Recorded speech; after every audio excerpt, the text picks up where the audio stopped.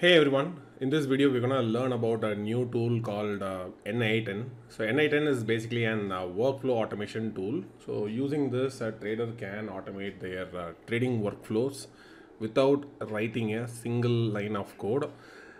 And N8N comes with two different modes. One is the cloud mode, and there is also an open source mode as well. So in today's session, we're going to explore about this open source mode, like how you can host OpenAlgo. Likewise, you can also host N8N as well in your own environment. It's a cross-platform, which means you can install in your Mac, you can install in your Linux or Windows environment, or you can even host in your own Windows or Linux servers for your own personal use. Right, so let's go and explore how to install N8N. And first of all, in order to install N8N, we need Node. So Node.js is what required. So let's go to Node.js download. So let's go here and then download according to whichever the operating system that you are using. In my case, it is Windows x64. So just download it and then install it. In my case, I had already installed.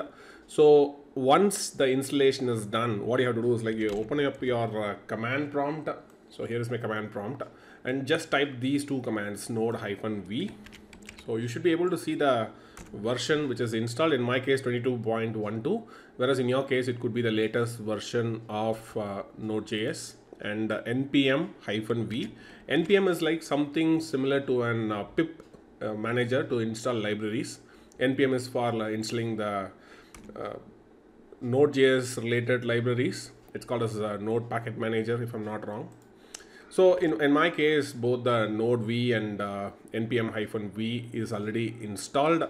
Now it is time to install the N8N. So N8N can be installed probably if you go through the context. You can install N8N. There are two modes you can run it. npx N8N if you want to run without installing N8N directly, it will be executing N8N, it will be running locally. But if you want to have a ready-made installation, maybe you can go through the OpenAlgo documentation. So just go to OpenAlgo, go to the docs, right? So I had provided a step-by-step procedures over here for how to deal with N8N if you're a beginner. So probably we covered this in Node.js installation. We had installed a Node and npm. It's working fine. Now it's time to install N8N. In my case, I had installed that as well, but I'm going to show you what you should do. So npm install -g. -g in the sense it will be installing globally N8N. So this command will be installing N8N in your local machine. And once the installation is done, now it is time to launch N8N. So let it install. It might take a bit of time, probably a minute or 2 minutes of time. And once the installation is done, you are good to go and launch with N8N. In the meantime, we'll go and launch the application. So here is our OpenAlgo. So we're going to run OpenAlgo over here. I'm going to run python app.py, right? So I had already logged in. So anyways, so let me launch OpenAlgo. So here is OpenAlgo. Let me log into OpenAlgo, enter the credentials. In your case, you may have to enter the credentials. In my case, I had already entered the credentials. So once the login is done, go back to the API key and copy the API key and keep it separately. We may need this OpenAlgo API key when we are placing orders. And in the meantime, we'll also go back and check whether the N8N is installed or not. It's still in the process of installing. I'm sure it's going to take a little bit of time to install. Now, what is so interesting about OpenAlgo is like what are the things that you can do with OpenAlgo combined with N8N is you can send the time-based orders, right? Or you can fetch data from APIs. You can process the stock market data in real time. Or maybe you can convert the data to whatever the format that you want. You can schedule data downloads, or you can schedule trade orders, placements. All those things you can do with N8N. So the best part is like N8N is completely open source, free to use for personal purpose. It's a no code or even low code automation. Even if you are having a trading logic, simple logic, simple calculations you want to perform, you can use Python inside N8N, right? So let's go and explore it. And Yeah, it is self-hosted. You can self-host under your own private domain, and you can also host along with OpenAlgo as well.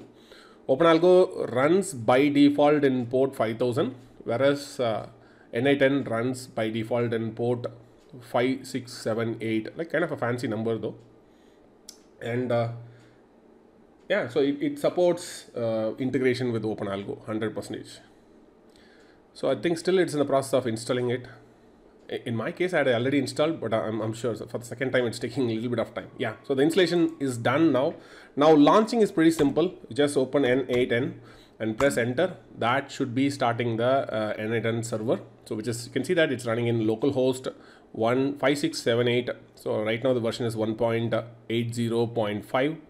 Highly active community, and you can go to the workflows. In my case, it's already logged in, whereas if you are a first time user, you may have to create your own login ID and password, right? So you can run as many workflows you want. So I'm going to create my very first workflow. So already I had my workflow here. This is one of my workflow which I had created and tested. So I'm going to create another workflow here. So click on create workflow. That will be opening up the workspace where I'm going to create a schedule trigger. So I'm going to add my first step. I'm going to click on this plus button.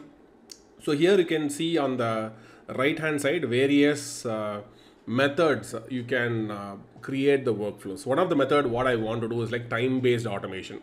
So for a time based automation, we need something called schedule trigger. So the schedule trigger is here. You can also see that, right? We can also access AI models as well, like DeepSeek, Mistral, AWS Bedrock, right? It's a lot more, almost some 400 plus workflow automation is possible via this open source N8N workflow. Let's explore some of the things in this session. So let's go to the schedule trigger. So I want to schedule the trigger. I'm going to select my trigger interval. So if you could see here, I'm going to select as a custom cron. So here you can see that the format is like second, minute, hour, a day of month, and day of week. The second is optional. So you can see this information from the documentation itself. If you go to the documentation, I would have provided the link to the cron expressions. So there is a cron expression link over here, right? So you can see that star second is like kind of optional. The setting, this is optional here. Cron job represents seconds. Setting this is optional, right? Which means you don't need to give, you can just skip it out. But otherwise, the cron instructions goes something like this. Let's go to the workflow automation. So 0, that means 0 seconds. Space, minute is like I want to place exactly order at time is like what, 11:32, right? So let's say like I want to place at 36, okay, 11 in the sense 11 is like hour, 36 is the minute, and day of the month, month and day of week. So I'm going to give star, and probably the day of the week. So if you could see that the day of the week, let's go to the documentation again. Here is the documentation. So day of the week, you can control like Sunday to Saturday. So let's say whichever the day you want, you can control it. Let's say you want to run this only on Monday, Tuesday and Thursday. So you can accordingly configure the expressions over here. So by default, I'm going to give it a star over here because I'm going to run on a daily basis, including Sunday, Saturday, Monday also. But in your case, you have to change it according to your requirement. So once this is done, right, it automatically gets saved. So you can just click on back to canvas. So the first workflow, we had created it. Now we have to ensure that we're also setting the time settings. So if you go to the triple dot over here, you have to, first you have to save this. Let's save this over here. I'll give a name over here. I'll say like time-based straddle, straddle hyphen OpenAlgo. So that's a name I'm going to give to that. I'll also saved it as well. So let me go to the triple dot, go to the settings and ensure that the time zone here we are selecting as like probably Asia timestamp with, by default it uses UTC timings, the Greenwich timings. So we have to go here and select Asia Kolkata. This is a mandatory thing if in case if you have play with time-based conditions, so that it refers IST timings instead of UTC timings. All right, so now we'll go and create our first order. So I'm going to create an order over here. So basically, if you remember, if I want to send orders to OpenAlgo, I have to send orders in the form of OpenAlgo APIs only. So we're gonna, when the time is getting triggered, we're gonna send orders to the OpenAlgo using the OpenAlgo API method. So for that, you can always go and refer the OpenAlgo documentation. So let's say I'll go to the OpenAlgo documentation over here.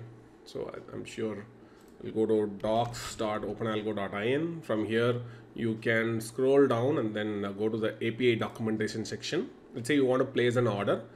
We'll go to the order section, place order.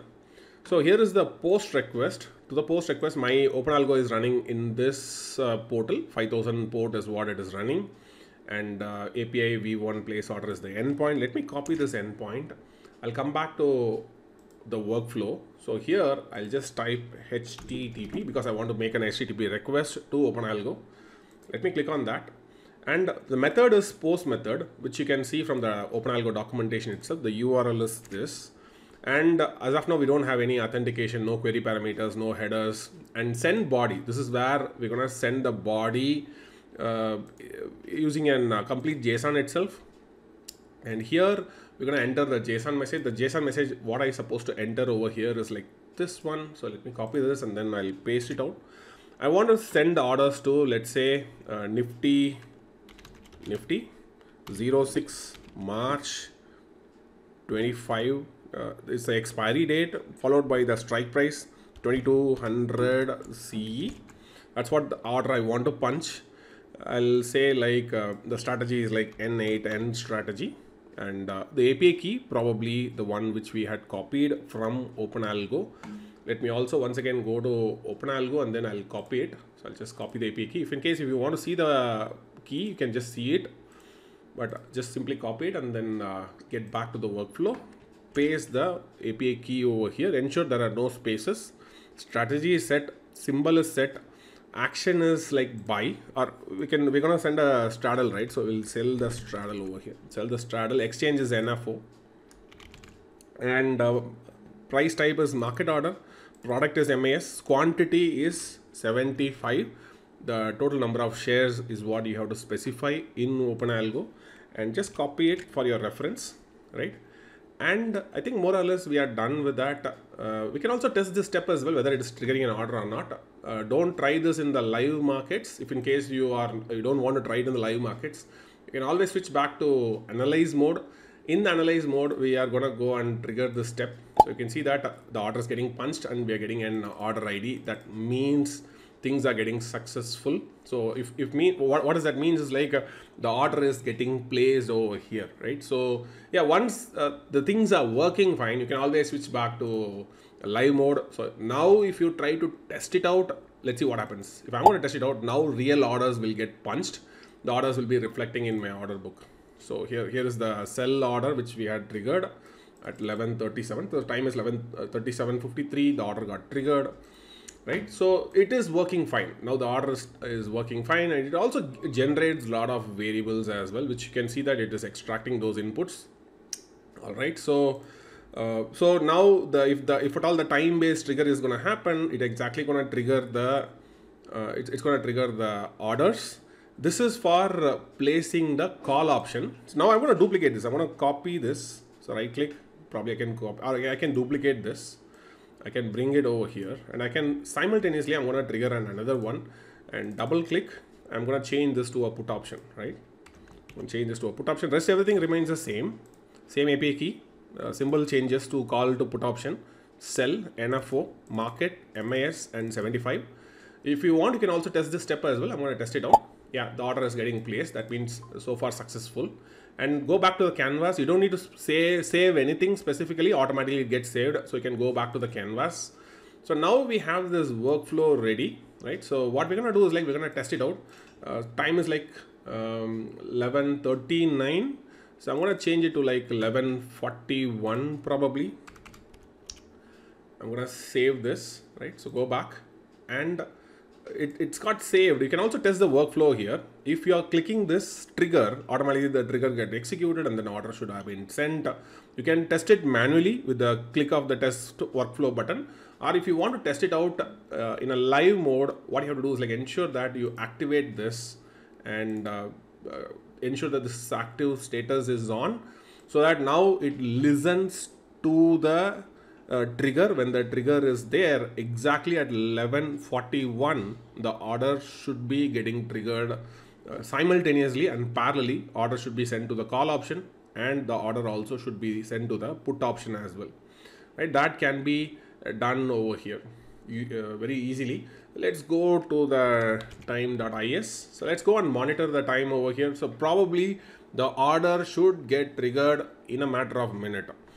Now what we can also extend is like we can also extend the workflow by sending the orders, whatever the order which got triggered, we can also send it to the Telegram bot as well, maybe, which we will be exploring in the next session, how to build such kind of cool workflows, sending in automation, sending some data from the workflow we collected, whatever we had collected, we will be sending it to the Telegram IDs or Slack.